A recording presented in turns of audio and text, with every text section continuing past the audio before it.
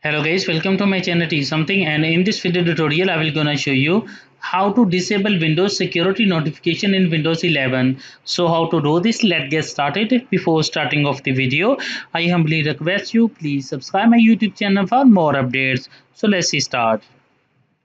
Okay guys, first of all in the search box type Windows security.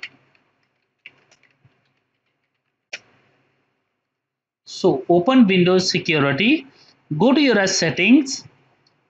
After that click on manage notifications.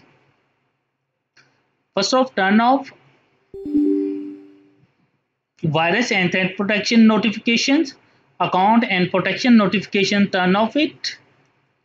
Turn off firewall and network protection notifications, turn off it. After that, close it.